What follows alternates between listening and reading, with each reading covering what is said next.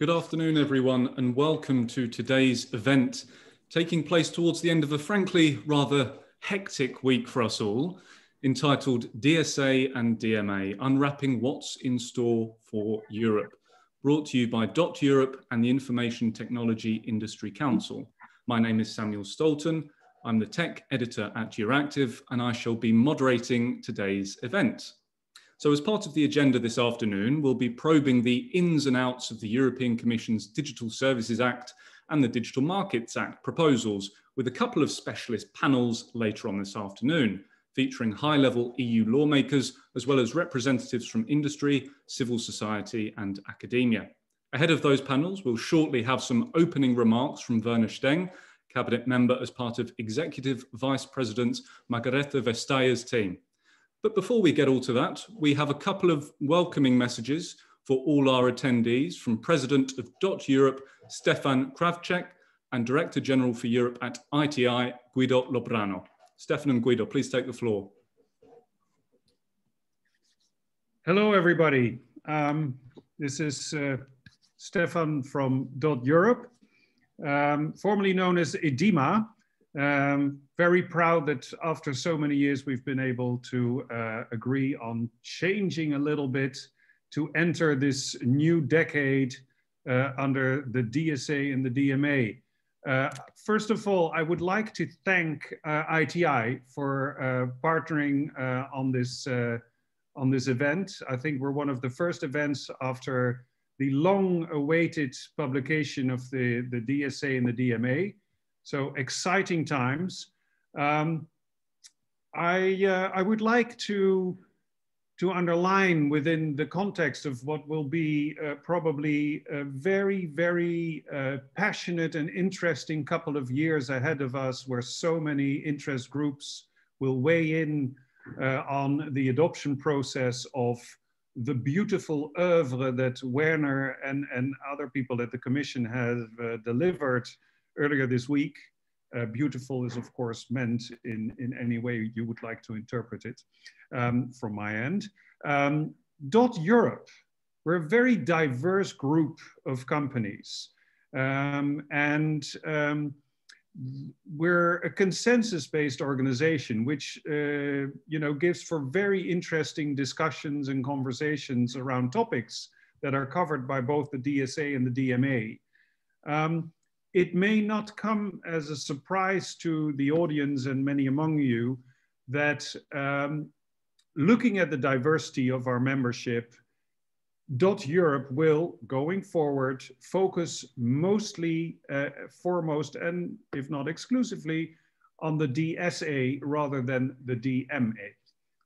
So we're extremely happy that the Commission decided to separate the two projects so we can weigh in on what is a topic that we can all agree on amongst the DOT Europe membership. Then I also would like to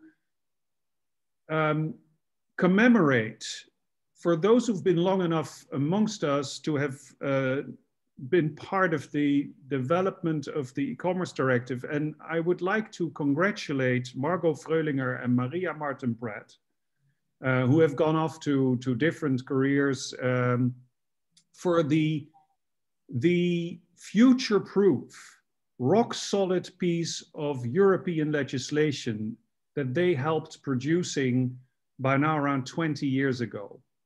It's really kudos to their forward-looking and extremely sharp minds that we have a directive that, as far as I can see, at least superficially at first sight, is not that much changed in the proposal under the DSA. And so, why is that? Because it was the kind of legislative language that allowed the online economy companies to evolve without too much precise prescription about how to do it. It was, in a way, very result-oriented, giving a framework, but leaving enough room for interpretation to be future-proof in light of lightning fast technological developments. And these technological developments are not stopping. they're continuing and the world is constantly changing. So I think when we will debate today and go forward with the Council, with the Parliament, and again with the Commission and all the stakeholder groups involved, I think that we should look towards a result-oriented approach that is future-proof.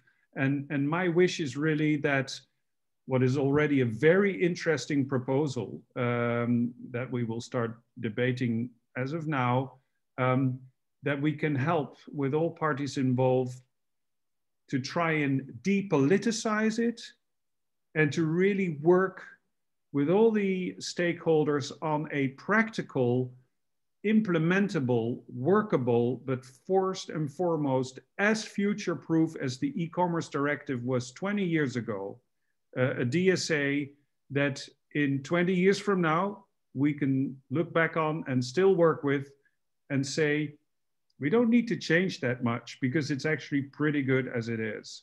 And it allows us to grow. And I think particularly about the European champions that this Commission so much wants to create, allow them to grow within a workable regulatory framework. Thank you. Thank you, Stefan. And some interesting points there. Let's go for a result-orientated approach that's future-proof, and let's make sure that we depoliticize the debate around the DSA. Thank you very much indeed. I'd like to hand over now to Guido Lobrano. Thank you, Sam, and welcome to all on behalf of ITI. We already have a great attendance. We're very happy about it. Also, thanks, Stefan. And let me start by thanking DOT Europe for working with us on the event, and also congratulations on the new christening and the name change. I think I want to start by appreciating the efforts by all the speakers to provide a first assessment of these proposals in record time, just a couple of days after their publication. This is also the reason why we joined forces with DOT Europe to provide a platform, well, an opportunity, maybe better word, to have a first discussion on these proposals in a way that is pragmatic and is also respectful of the European Commission representatives that we know are in high demand these first weeks. Our associations both represent the most innovative companies in the world, but we also have a lot of different members. So as it appears from the program, what Siada from DOT Europe will say in the DSA panel and what I will say later on the DMA will solely represent the views of our respective associations. And I felt it was important to make this clear from the beginning. This being said, as ITI representing the world's most leading companies across all the segments of the tech industry, we certainly recognize our shared responsibility to maintain a safe and competitive and also innovative online environment. And we think this is an opportunity really for all stakeholders in the ecosystem to work together, discuss on the best ways to achieve these goals. Now, as everyone else, I'm sure, I'm really curious and looking forward to hearing from Werner, who I would also like to thank for joining our event. So Sam, let me stop here. I will save my comments on the DMA for the panel. And I hope you will all enjoy the discussion. Thank you so much. Thanks so much, Guido, for your opening remarks there. And now it's time to offer the floor in what I believe is one of the first appearances after the publication of the DSA and the DMA, not necessarily the first, to Werner Steg, of course, Cabinet Member for Executive Vice President Margarete Vestager. Thank you very much, and good afternoon, everybody. Actually, it's my third appearance after adoption, so it's still a bronze medal, which is not bad. Also, thank you to ITI and DOT Europe for this organization. When I got the invitation, I thought you were partnering with a startup, only now to find out that this is good old EDIMA. Where Stefan referred to our two proposals as very interesting proposals, I would refer to them as major reforms of the digital space. But like Stefan, I would also hope that they will be valid for the next 20 years, because then I will not have to change them again. But more seriously, those proposals are a major evolution in digital policy making, definitely since the last 20 years, but probably even more profound than that. And they're also fully in line with our own digital strategy of earlier this year. If you remember the pre-COVID times still, we had a communication on shaping Europe's digital future, which we think is as relevant as it was at the time. And there already we set out to promote the process of digital transformation. So what you see before you today is definitely not sort of an attempt to stifle innovation in the digital space or to roll back or to slow down the transformation process. On the contrary, that's one of the two priorities of this commission, is to promote the process of digital transformation alongside the green transition. But we want this in a way that it maximizes the advantages arising to consumers, to citizens, to businesses of all sizes and lines of trade, to society overall. And we definitely want digital technologies to be rolled out in a way and used in a way that respect our values, our rights, our laws. Now, the two proposals that you are discussing this afternoon are related, but at the same time, they share a very different purpose and scope, which is why there are two different proposals. Obviously, I don't have the time here in this introduction to go into any degree of detail, but let me still give you sort of the main direction of travel. The Digital Services Act, to start with, aims to secure a fully functioning single market for digital services. That is the main regulatory purpose, and the e-commerce directive has no longer been able to deliver on that. Why is that? Well, obviously, on the one hand, because so many new business models, technologies, also risks associated with those models and technologies have arisen, because member states, as a consequence, have started to address those issues in their own ways, which obviously fragments the single market. And that is what our companies need the most. So if you are the new digital service of tomorrow, then you need the home market of Europe to scale up. And also your business users and the consumers of your business users will need a European market for such services. So that is the fundamental objective of this proposal. How is it going to achieve this? Well, first, and probably not even the most important one, the liability framework, which we're harmonizing now in this regulation. So that's the only thing that we take out of the e-commerce directive, because the rest stays intact, in particular the country of origin principle and everything that goes with it. But the liability framework is being harmonized across Europe in a regulation. It's a bit clarified based on court jurisprudence and some novelties like the Good Samaritan clause, but basically it has left the principles of the e-commerce directive unchanged. So the liability limitations are still there. The general prohibition, or the prohibition, sorry, of general monitoring obligations is still there. So that of course is already instrumental to the continued evolution and innovation in the digital space. Second, however, we introduce quite a set of due diligence obligations for digital service providers, so that they actively mitigate the risks that can be associated with their services. That already entails that the approach is risk-based with different levels of obligations, depending on what you do and what risk can be linked to you. So the mere conduit that doesn't host user-generated content has very few obligations. If you are a hosting service provider where content is uploaded, you have more. But where this is just limited, as in a cloud, to a limited group of people, still fewer obligations. If an online platform, you host user-generated content, and in principle, everybody out there can see that, well, then you have greater obligations. And when you are a very large platforms, as defined in the DSA, well, then you have a systemic impact on Europe, on citizens, that we expect even more responsibility and accountability for such services. And thirdly, and by no means least importantly, there's a lot of focus on enforcement. Enforcement has been one of the drivers behind member states, or the lack of enforcement or difficulties in terms of enforcement have been drivers behind member states' criticism of the country of origin principle, saying, well, laws are not being enforced anymore. We have to protect our citizens, our consumers, our businesses, whoever, in our own ways. So we have done a lot of thinking and work on coming up with a new framework. It starts, of course, with enforcement at the home state authority. So where the platform is established, we're preserving the country of origin principle, but it also means that the home state authority needs to properly enforce the DSA and has quite significant enforcement powers to do that. Second, authorities in other states where this platform unfolds its effects, they of course also need to be able to enforce national laws, and they will differ according to subject matter.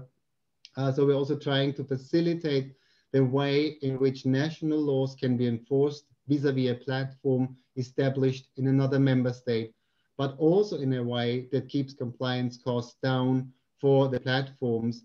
So again, we hope to solve two problems at the same time. And thirdly, we introduce a totally new EU-wide coordination and enforcement structure that where a home state and a host state disagree on whether or not a platform meets the requirements of the DSA, well, those disputes will then come to the European level and be thoroughly discussed and decided upon by these new structures around the board and the national coordinators. Now, the Digital Markets Act obviously has a much more reduced scope. Here we're talking about the so-called gatekeepers.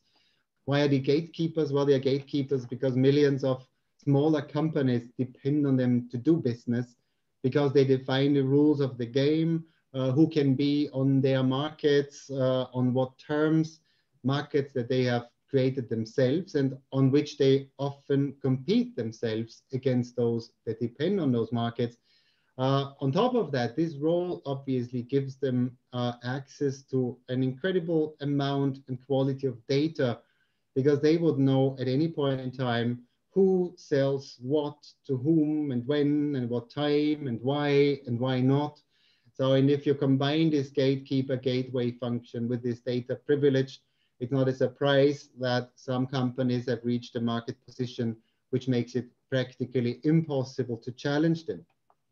Now, to be identified as a gatekeeper platform, first you need to operate on one or more of the so-called core platform services. And these are the typical things like an online marketplace, search engine, operating system, advertising service, and a few more. And then after that, once you do that, you need to meet three sets of criteria. The first around size and impact on the single market, measured in terms of turnover or market capitalization, and the fact that you operate in more member states, more than 3 actually. Second, the role that you are playing, and here we're trying to capture this gateway role, if you want, that indeed you are needed by businesses to reach consumers. And the way to measure that, or a proxy for this, is of course the users on either side of the platform, and in particular on the side of the end users. And thirdly, the question is, do you enjoy an entrenched position of market power in those areas? Well, that means that you have managed to do that for quite a while and nobody has been able to challenge that or your user base. But it also contains an element of more flexibility, because there's also a qualitative assessment in cases where a potential gatekeeper platform may not yet meet all those quantitative criteria, which still can be rebutted, but maybe can be expected to attain such a level very soon. And then based on a more qualitative assessment, they could also be designated as gatekeepers. What does that mean? Once you are designated a gatekeeper, there is specific behavior that will not be tolerated anymore, because such behavior would close markets off, or they're just considered as plain unfair. In other words, the Digital Markets Act contains, and you've all seen the lists in detail, the do's and the don'ts on the use of data, on interoperability, on lock-in, on self-preferencing. But you all have the documents in front of you and can read this for yourself. Last but not least, the DSA also contains still more flexible ways of adapting to change. Stefan referred to this constant rhythm of change in the digital world. So with the market investigation tool, not only can the list of gatekeepers be kept up to date, but also to see whether there's other platform services that emerge that show the same characteristics as the one that are currently in scope, or whether there's new practices emerging that are not yet in any of the lists, which of course have been inspired more by past and present behavior that we have seen in many, especially law enforcement cases. just to add at the end that these proposals, and I think that has been misperceived in some quarters, they're not directed against anybody. They're not they're not anti-tech proposals, let alone anti-US proposals. They are here to work in favor of someone. Who is that someone? It's the citizen. It is to improve the lives of 450 million citizens in Europe. We want to make sure that they feel safe when they buy stuff online, or safer than today. We want to protect their freedom of speech online. We want to help them to better understand why they see online what they see online. These are all serious concerns of many, many users of the internet, and we're trying to address those as best as we can. But we also want to improve the lives of millions of businesses, small and large, which may today, for instance, be competing with rogue traders from other countries, other continents, selling into Europe. They have to compete with cheap products that don't meet any of our product standards, that may be counterfeit. So there's a level playing field. It is business users of platforms that need them to reach consumers, or it may be innovative startups and other companies that are trying to compete with the platforms, but may be confronted with anti-competitive behavior.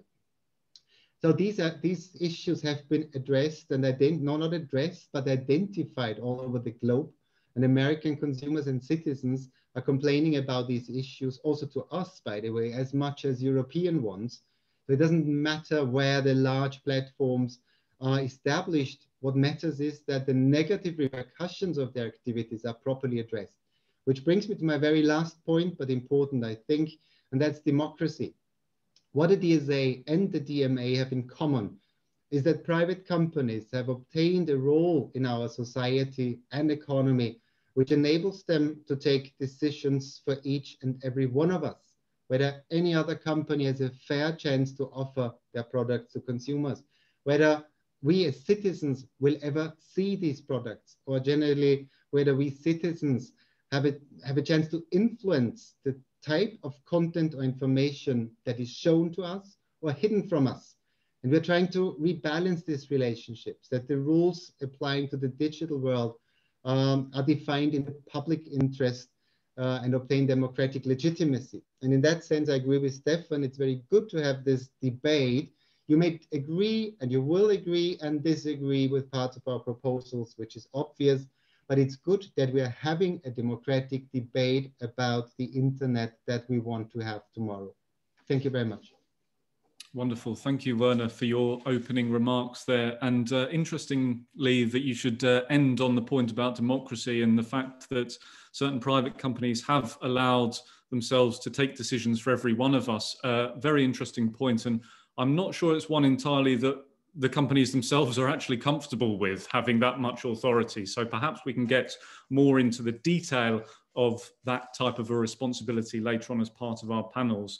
And then just coming back to a couple of the points on the DSA you mentioned, particularly about enforcement, which I found particularly interesting on this new coordination structure and the digital services coordinators that will be brought together under a new board to ensure that there is efficient enforcement of these rules. That will be very interesting to see how it works in practice. You can kind of see the parallels with GDPR and how that enforcement structure takes place across the block. So hopefully we'll be able to get more into the granular details of those points there as part of our next panel. And today's discussions around the DSA and the DMA will take the form of 2 sessions. The first of which, as I just said, focuses on the Digital Services Act. Just a few housekeeping notes before we start. We will have a short break after the first panel to give you a bit of time to make yourself an afternoon coffee before we start on the DMA later on in the afternoon. But the first session, we're going to talk about the ins and outs of the Digital Services Act. And just to let you know, these panel sessions are being recorded and they will be available for download after the event. Of course, all the mics and cameras of audience members have been turned off by default. After we've had some brief opening statements from our panelists, We'll engage in a discussion on the most pressing issues related to both proposals in the panels. And we really want you to get involved in the debate too. So if you'd like to ask a question, please use the Q&A feature in Zoom and let us know who your question is directed to. If at any point you have technical difficulties in following the stream, please don't hesitate to reach out to us. Send a message to Jennifer Bodie or send an email to jbodie, that's JBODIE, at itic.org. So without further ado, I think it's just about time to get started with our first panel, honing in on the Digital Services Act. And for this session, I'm very pleased indeed to unveil a stellar lineup, including MEP Karen Melchior of the Renew Europe group in the European Parliament. We also have Ricardo Castanheira, Digital Councillor at the Portuguese Permanent Representation, of course, the next presidency of the EU Council. We're also joined by Verna McGowan, Europe Director of the Centre for Democracy and Technology. And we also have Saida El Ramli, Director General of DOT Europe. So welcome to our panelists here this afternoon. We're going to begin with some very short opening statements before engaging in a more in-depth discussion. And to kick us off, I'd first like to start with Karen. Thanks a lot, Samuel, and thank you very much for hosting this event so shortly after and rescheduled after the rescheduled launch of the DSA.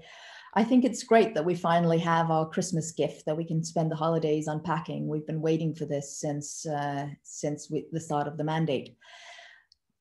And I'm happy that it's risk-based and that we have a selection of platforms that is not all rules should apply to all platforms, but that there is a difference between the sizes. And one of the other things that I like to see is that there is an obligation to have risk mitigation so that the due diligence of the platforms is not either you have no obligations at all concerning the content or you have all obligations, but that there is you're asked to look at what are the risks based on the content curation that you as a platform are providing.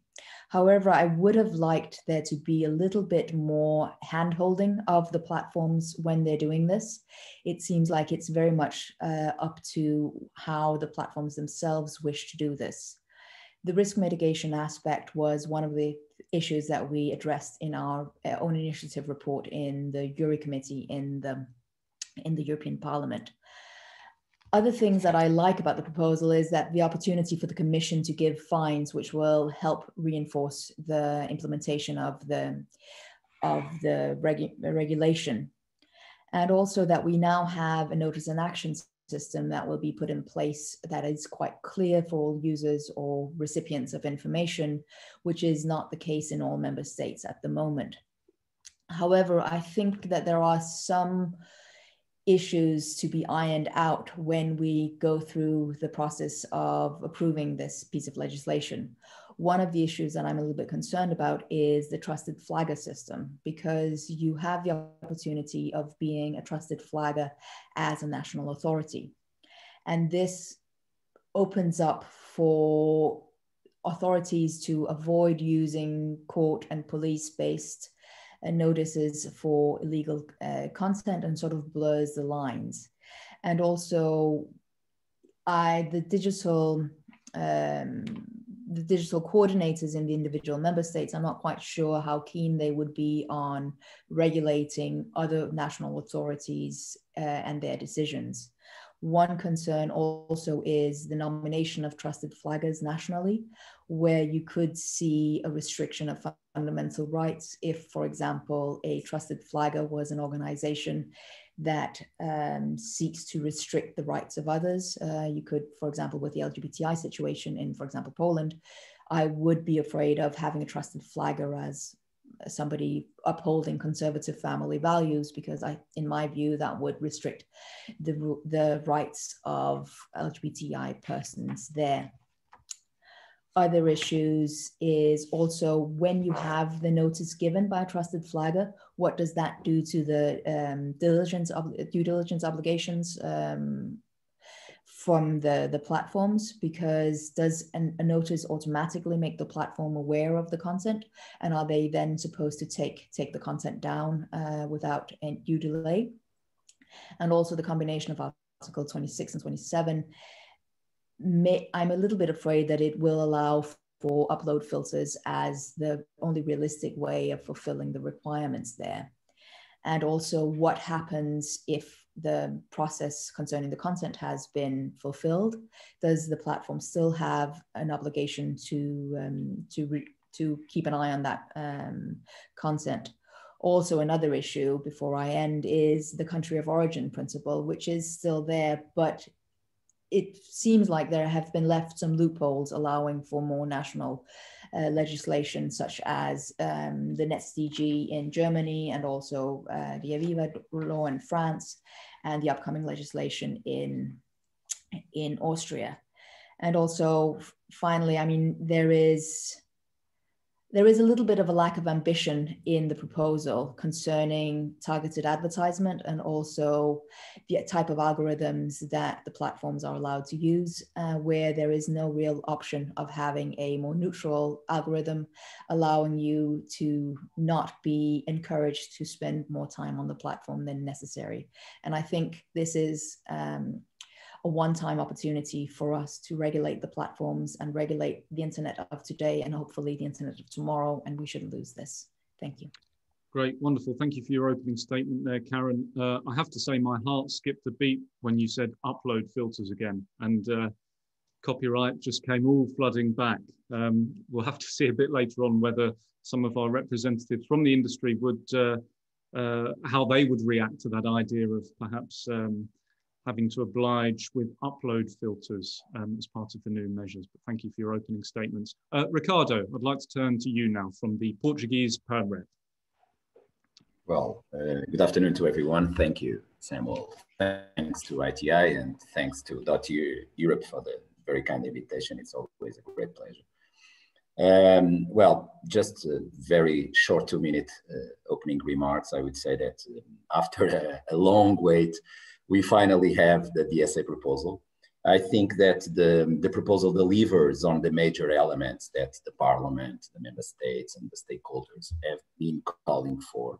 It means a modern set of rules for the digital space to create a safe online environment for users, increasing transparency and strengthening the enforcement governance. I think that it's fair to say that most of these aspects are included in the proposal. I would recall that Vice President Vestager, she used the metaphor to describe the DSA, which it's like when traffic lights were set up to avoid the chaos created by the increasing number of cars on the roads.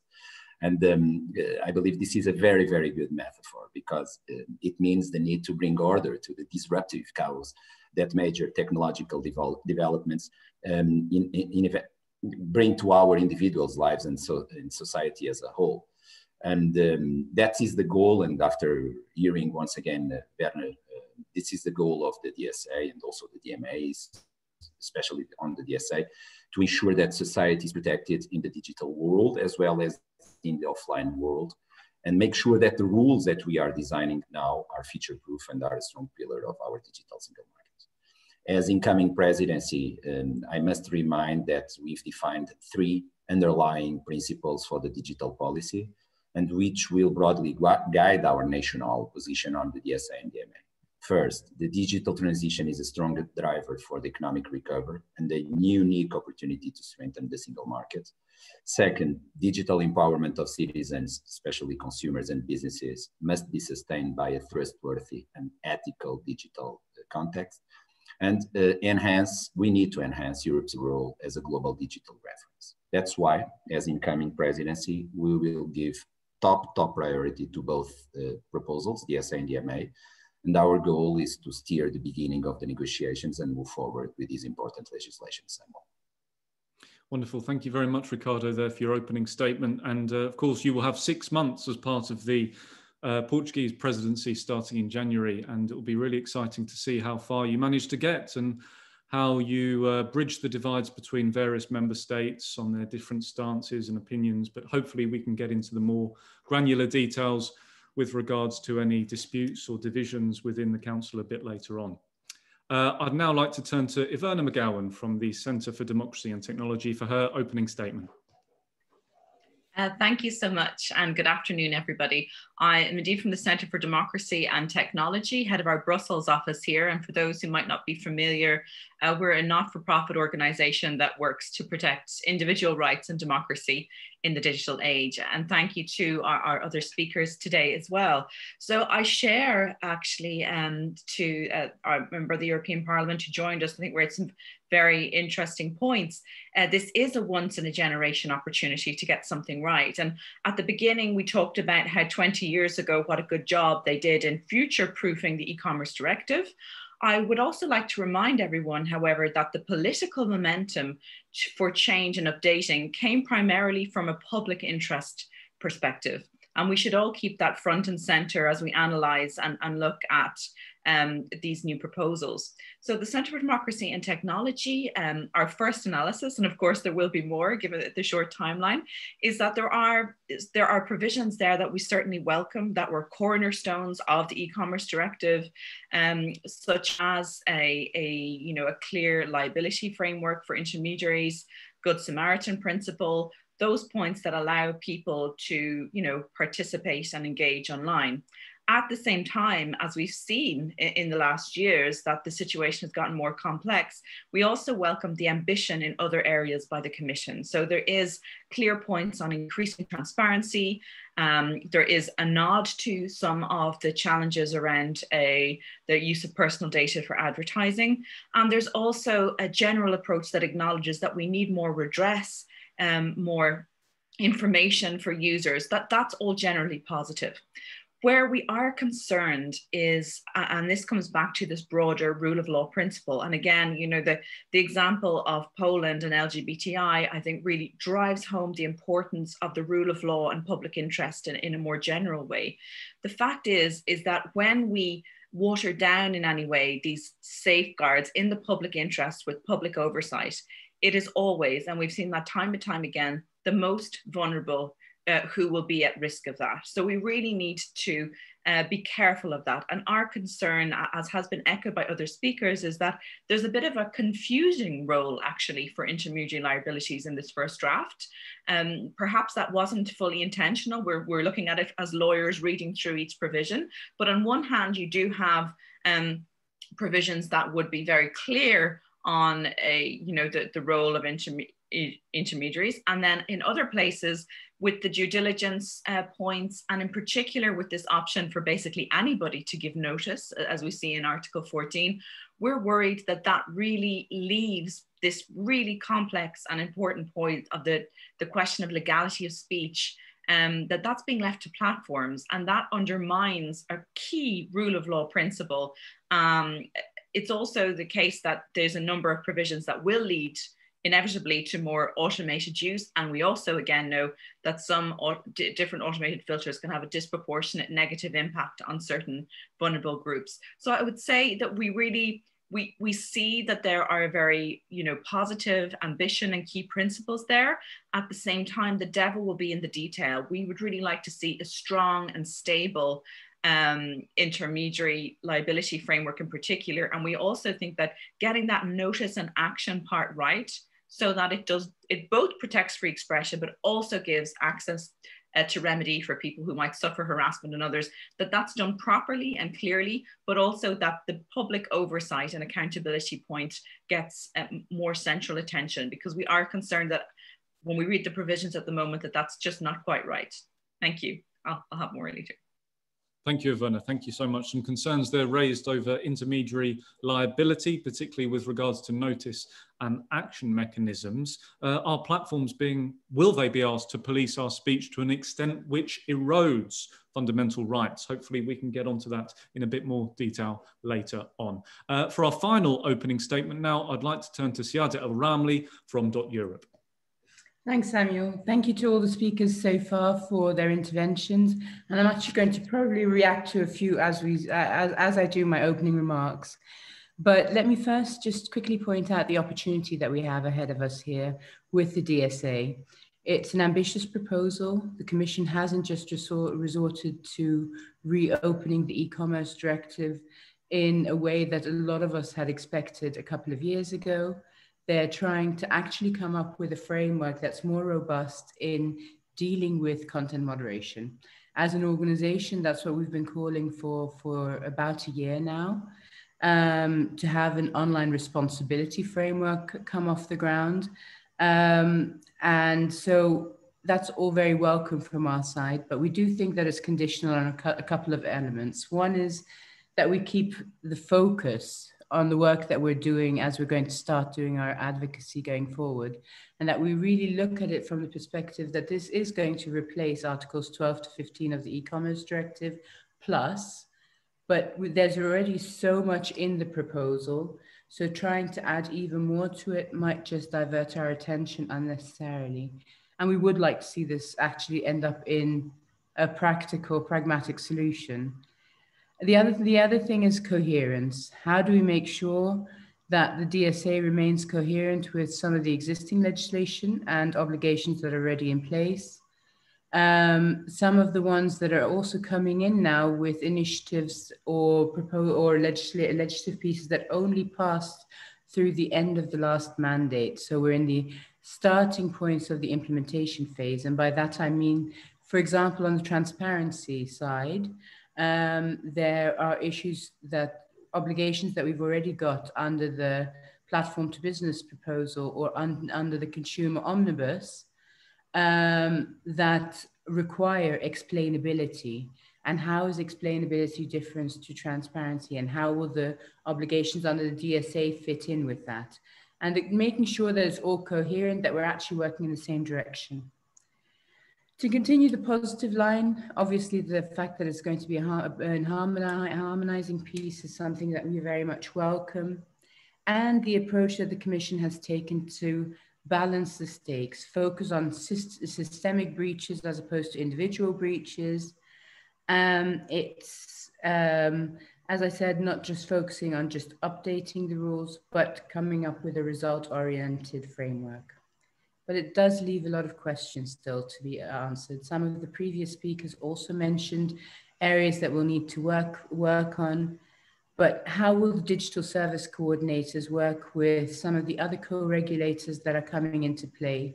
Under the European Democracy European Democracy Action Plan, there was a reference to the DSA putting forward a co-regulatory backstop for disinformation, which is not always illegal content.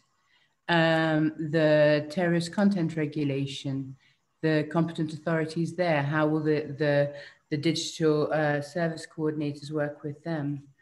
With regards to the board, I don't see a role for technical expertise being injected into that group. Is there a possibility for not only the industry bringing technical expertise, but for example, civil society to have an advisory role there from time to time as well? Has that been something that has been looked at?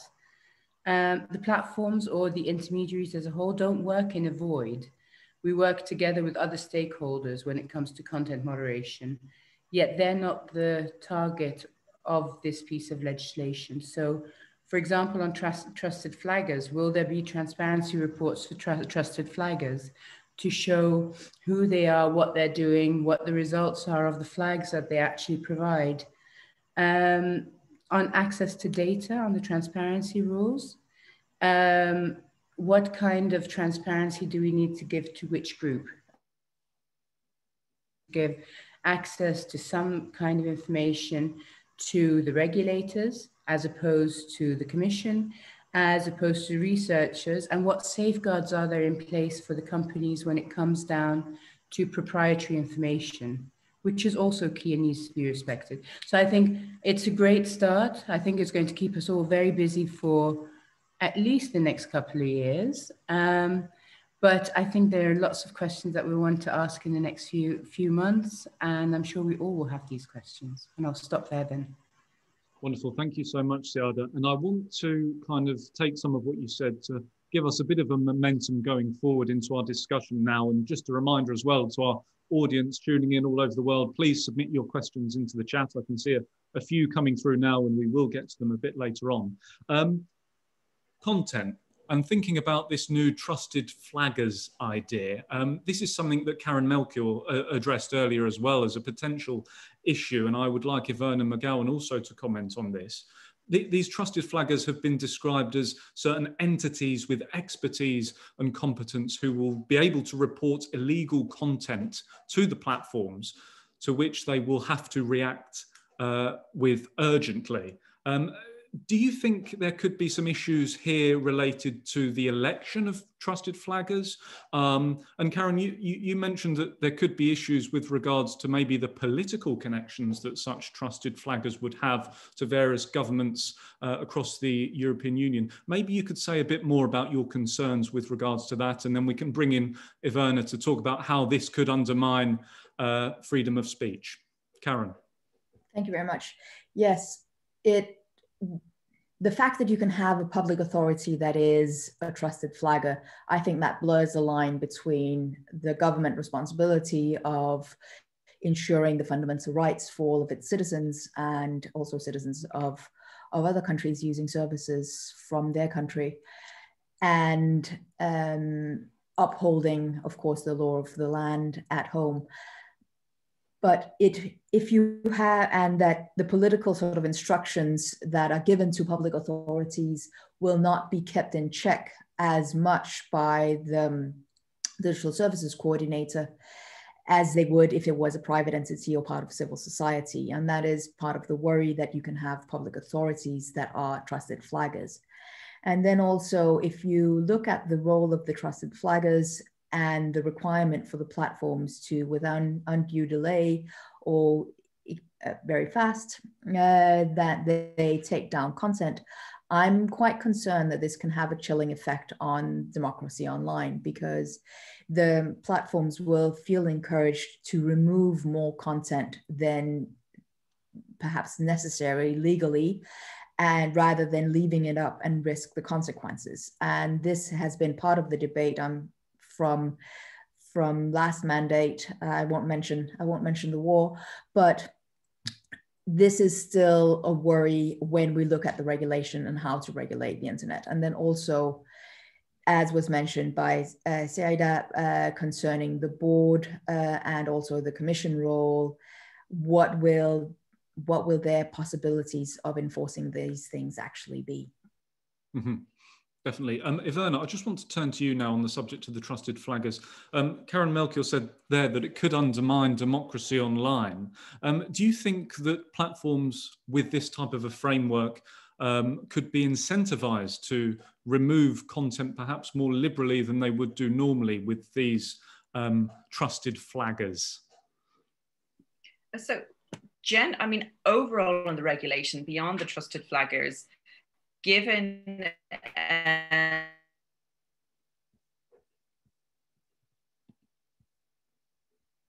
I believe we may have lost Iverna there for just one moment. We'll wait.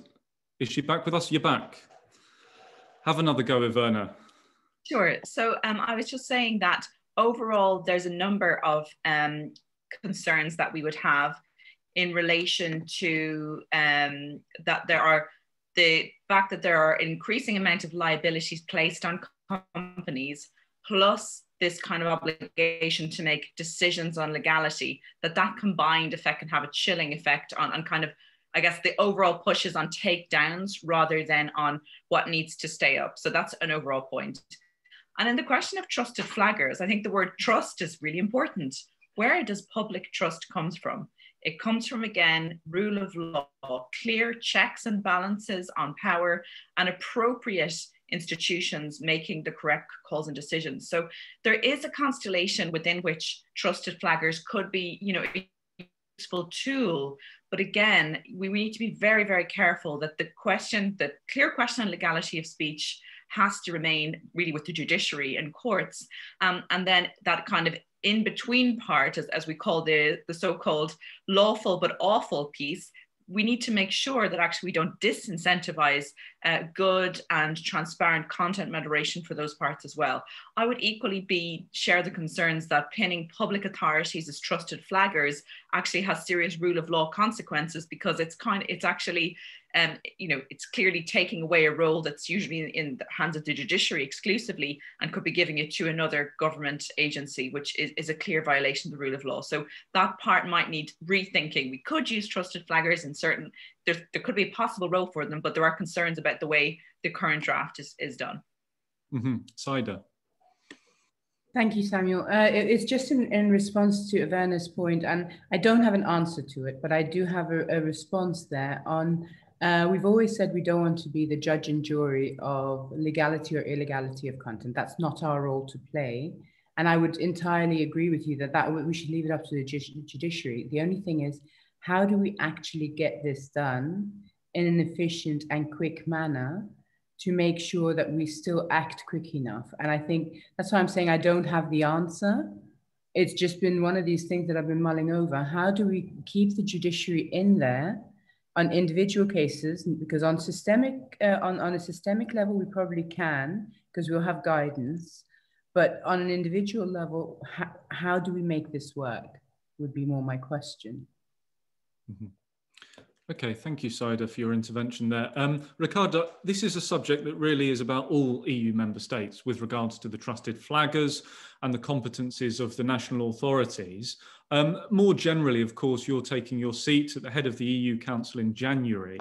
I'd like to ask you about firstly, have you got any meetings scheduled to discuss the DSA and DMA as it stands currently? I believe there is a telco council at the start of January, early on. I'm not sure if it will come up in that one or in another council configuration. You've said this is a priority for your presidency. What are you planning to do within the 6 months that you have at the top of the EU Council? And which parts of the DSA do you envisage could create divisions and disagreements among member states? Well, first of all, it's important to note that we will table the discussion of the DSA at the Internal Market Working Party, okay, and not the Telecom one. And the DMA will be tabled at the Competition Working Party, but both files will fall under the Compet Council.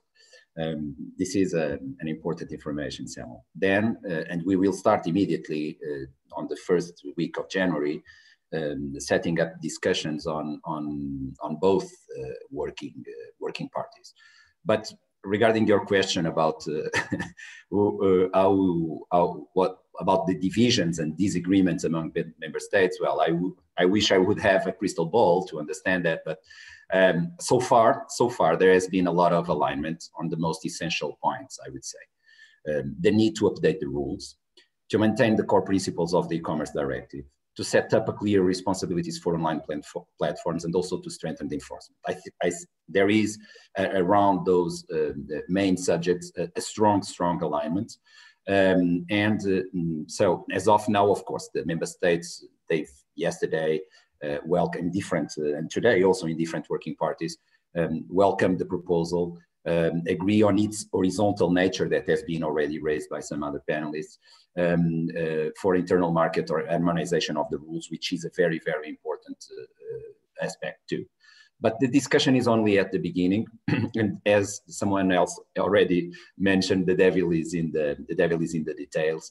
And of course, we have not had enough time to go through all the details. But of course, I think that we all know that some member states, for example, would prefer tackling harmful content in the DSA, with others would rather have it limited to illegal content as it is. So this could be a point of possible disagreement.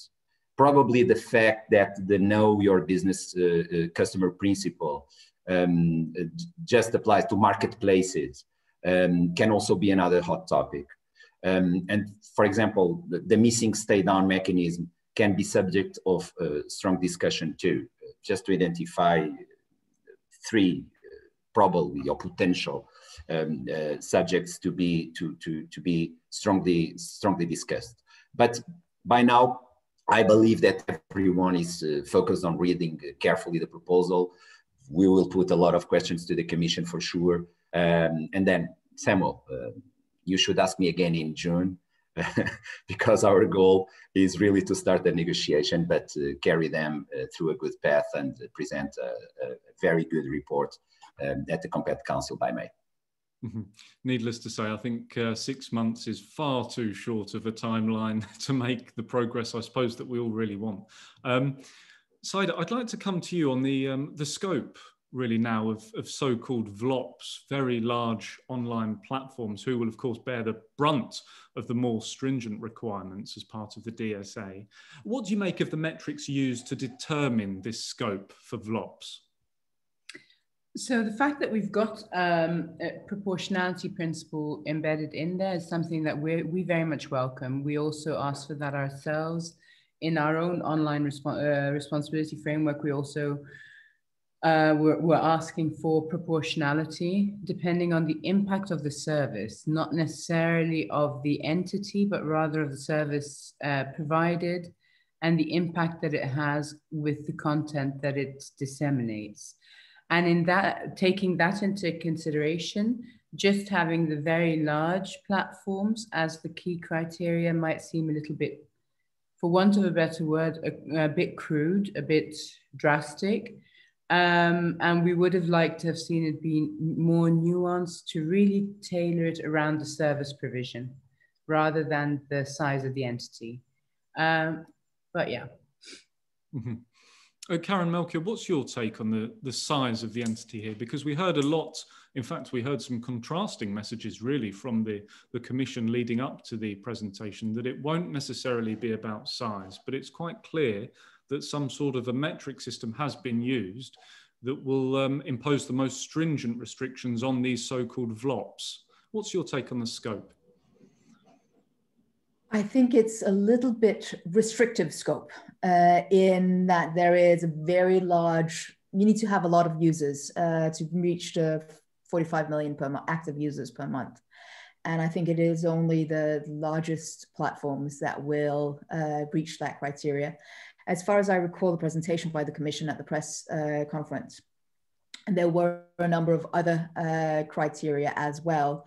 And it seemed like you could fulfill a handful of, a couple of these, and this would qualify you as a very large online platform. VLOP sounds like one of those unhealthy gel toys for kids that you should try to avoid getting imported because they don't adhere to EC regulation.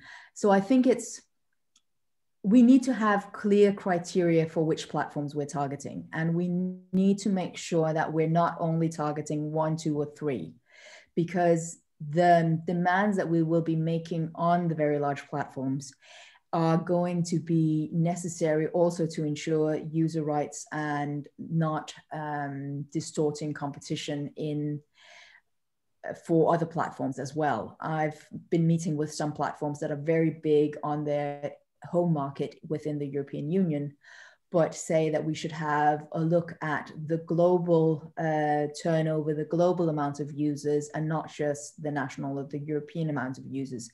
And I think that can end up distorting the competition situation in a country such as Portugal if you have a very large platform there that is not large at a global scale. And that is some of my concerns in the definition of these platforms. And I hope that we can find a better word for them. Otherwise, I'll be thinking of American WRAP and WAP rather than VLOPs. Yeah, I think they can do better than VLOPs. I would be remiss not to ask Saida while she's here, with regards to your own members, how many of them envisage that they would come under this VLOPs scope? I haven't had a chance to check in with all of them, but I think a considerable part of our membership would fall within the scope, but definitely I wouldn't say half of them.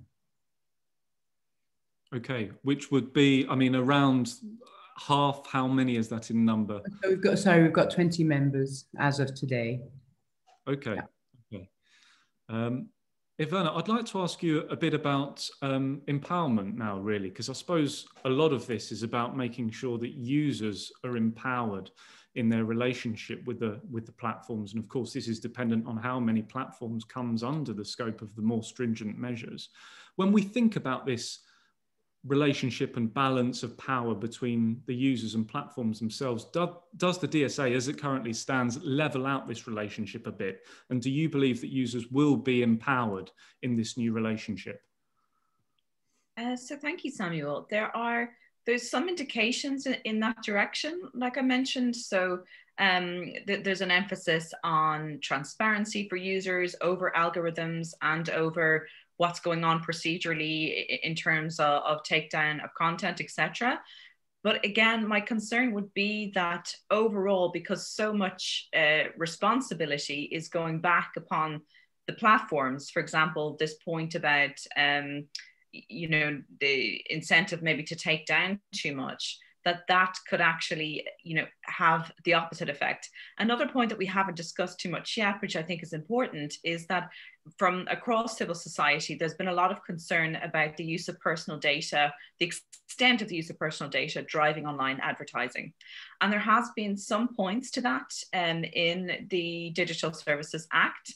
And I heard earlier this morning, we heard from another commission colleague who had said that actually there hasn't been as much in there because what they would like to do is to see stronger enforcement of GDPR, which is also elements of that are complemented in the DSA. And then very briefly, finally, just to pick up on the point later, because I think what's key is that it can be too black and white sometimes. We mentioned, oh, how can we possibly have so many courts and make so many decisions? But that's exactly why this Good Samaritan principle is so important. So what the Good Samaritan principle does is that it shields intermediaries from liability to do content moderation on, lawful content. And that's really important. And then we also need to remember that it's not just, our concern is that if there's too much of a focus on liabilities leading to takedown, that you lose that nuance that we've learned about is so important over years to, flag something as maybe being questionable information, temporarily suspend something. You lose those different degrees before saying, oh, actually, this is really now a question of legality and where does that go? Or this is a case under anti-harassment or other points like that. So we're just really concerned to get that balance in the ecosystem right, that users do not feel like suddenly something is taken down and there's a very burdensome procedure, or equally people who have genuine concern have their access. So I think that there's definitely promising points that we can work on here, but at the moment we're a little bit concerned that emphasis again on takedown would actually, contrary to some of the ambition, have the opposite effect for users. So the devil again will be in the detail on those points. Mm-hmm. Ivana, I just wanted to take up one of the points that you made at the beginning of your intervention there on the subject of online advertising. And maybe I can turn this question to Ricardo, actually, because what we see in the DSA is effectively more transparency obligations with regards to online advertising.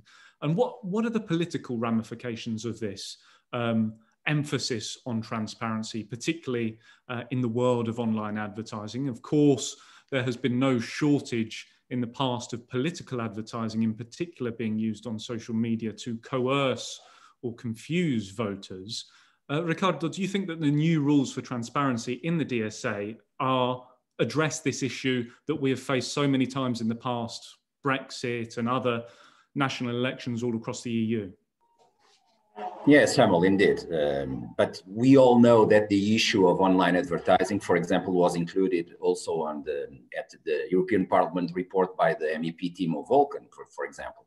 It is, of course, a big concern for policymakers. And we need to ensure that citizens are not subject to online manipulation of any sort, whether political or commercial. This is a very, very sensitive issue and an extremely complex one from a political, but also from a legal point of view. We think that the DSA proposal includes transparency requirements for online advertising. Users will have to be informed about the identity of the advertiser as well. For the subgroup of very large platforms, the ones that we've already discussed, a very large number of users, the publication of a repository with information on advertisement. Plus, the proposal, the DSA, also includes measures to assess systemic risks and to adopt mitigation measures. We still have to see the details about these provisions, of course, but this is a very good start, I believe. In any case, Samuel, we should not forget that the DSA is just one piece of regulatory evolution that we've just started in the EU. But the DSA is not the only legislation which is important here in this aspect. For example, Commissioner Vestager and Breton, they've already pointing out that there are other very important initiatives, for example, the Democracy Action Plan, or